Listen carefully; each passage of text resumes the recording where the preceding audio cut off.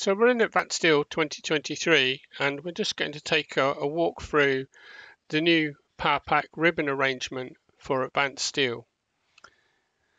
So here you'll see the various panels that we have: create elements, create macros, fabricate, manage and PowerPack.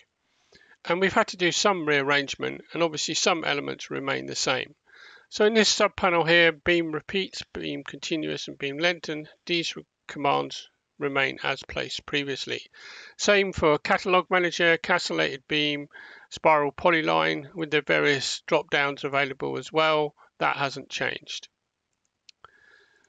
Similarly, if we come here, we can now see that we've rearranged what was the cold rolled suppliers before into a drop down list. Originally these were separate command buttons in the panel, so we've had to condense them into the drop down list to enable the user to access the profiles that are found under those different suppliers, that also connects to their connection data that we use within the various joint macros of Advanced Steel. We've moved the folded plate tool into that panel as well. We've done some reorganization and renaming here to do with the glass data. So here we have the frame data and the defined panels under a drop-down list. Defined panels is where you can define multiple glass sheets of different thicknesses and different gaps that combines with the various framing data that goes around the perimeter of those panels. Similarly, you can insert glass using that, and that actually refers to the glass data from the previous drop-down. And also you can create a glass list, which is a bill of material extract from the model. We now come to some new features, new tools for 23 that have been inserted here as command buttons: the line to grid, multi-grid level, camera creator. These are three new main features available in the 2023 version. You'll be familiar with buttons here for the PowerPack for connection vault as we move into create macros panel. So the PowerPack for connections will bring out this palette here.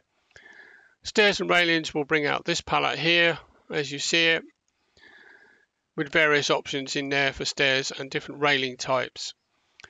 We obviously have the special part manager available as well. If you access that command, it will bring up a GUI that allows the user to access and add various different special parts that link to the various Greytec macros within the system of the PowerPack. We have a new button here for structures vault. This is where we've moved the structure designer elements into a palette.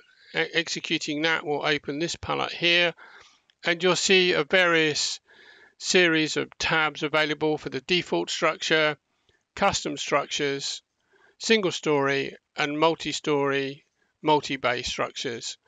And each one of these has a little description of what it's doing with a picture, etc., explaining the basic operation of the commands. We sort of move in. The fabricate panel hasn't changed anything since last time. This is remaining the same. The manage panel is the same. The only thing you'll notice is there's been some rebranding of elements here, but the operational functionality remains the same as it did before. Similarly, the PowerPack ends panel here has the learn options, help, license utility, and tells you what version of the PowerPack you're running.